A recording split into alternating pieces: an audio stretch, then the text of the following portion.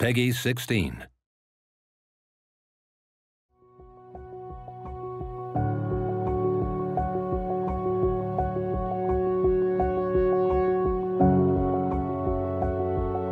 Once you become a Technomancer, there's no going back. From the moment our abilities are brought into the light, to the moment the light is snuffed from our eyes, the Technomancers are nothing but pawns on a chessboard. I chose to side with the humans at a great cost, only to be betrayed by my own brothers. You think we're fighting for Aurora? You're wrong, officer.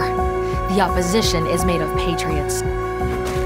Colonel Victor won't stop until he pushes the people of Abundance to flee or fight.